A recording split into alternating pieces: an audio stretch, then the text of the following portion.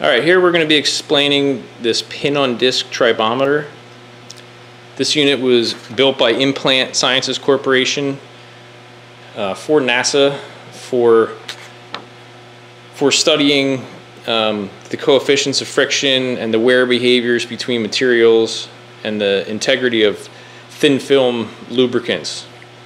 So it uses the pin-on-disc method for measuring for friction. So you have this mechanism here,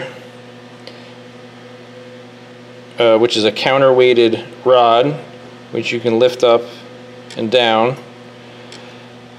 and there is a hanging weight down here which applies force to your specimen. So the specimen here, we'll move this up out of the way, the specimen here is this disc, and this whole stage rotates, and here's the chuck that holds your specimen.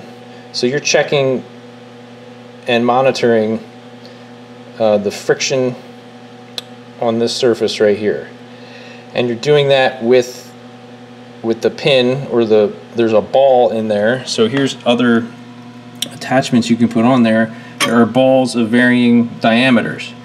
These small ones are missing the balls, but there's, like, I think that's the 3/8 ball.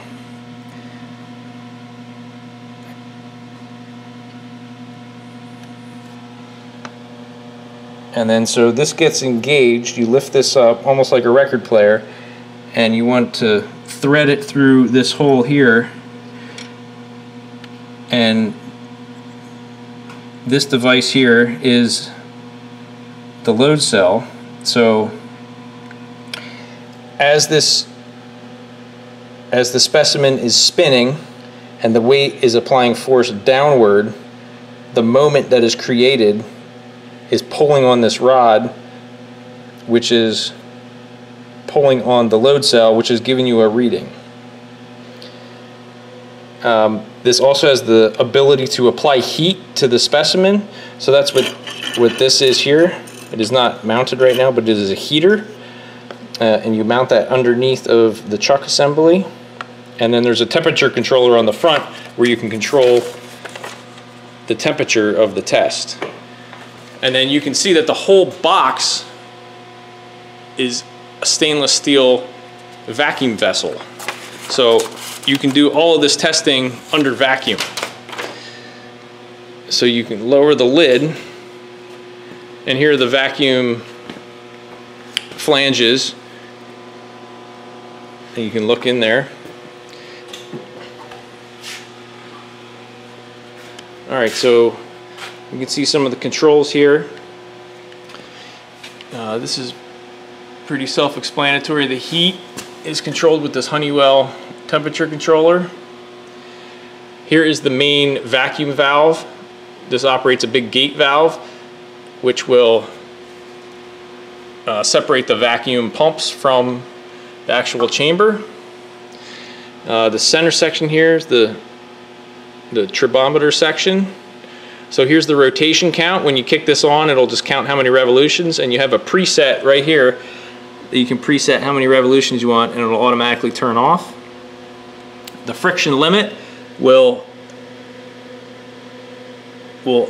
alarm you when it reaches whatever you have set here.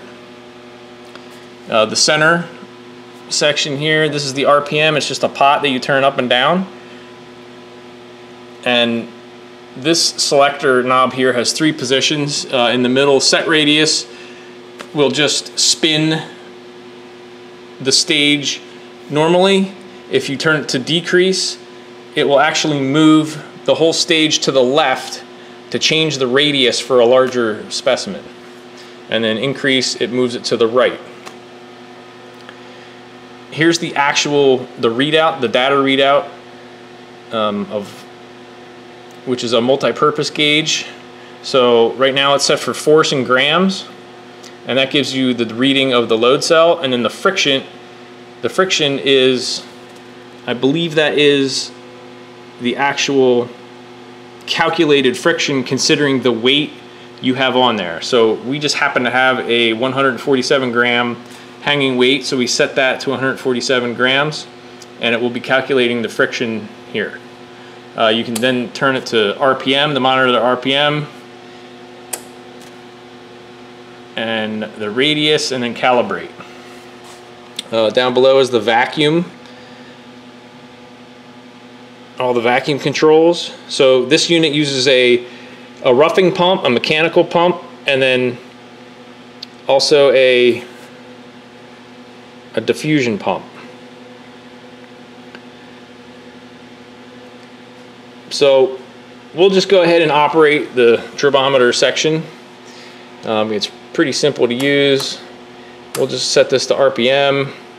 So we want to lower that. Oh, I think it's already lowered down. The arm is already lowered down onto the specimen. So then we'll go ahead and turn it on.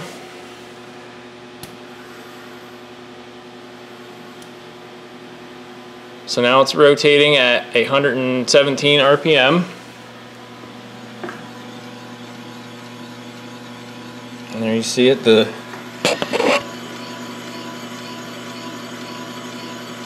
ball is engaged against the surface of the specimen.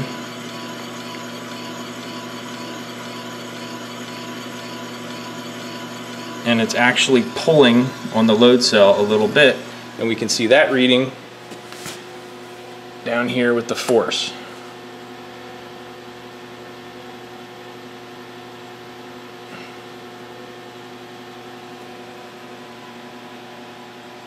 And there's the RPM counting here.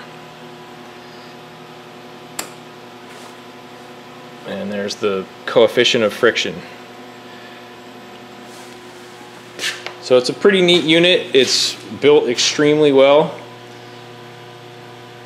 As far as we can tell, everything we've tested works well. It does not currently have a roughing pump in it, but that's a very simple pump to get.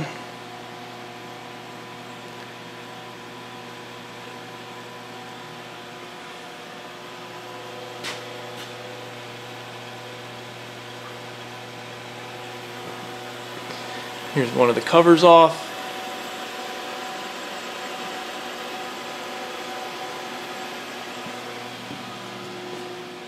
And then, so we do have two manuals for it, which explain the operation.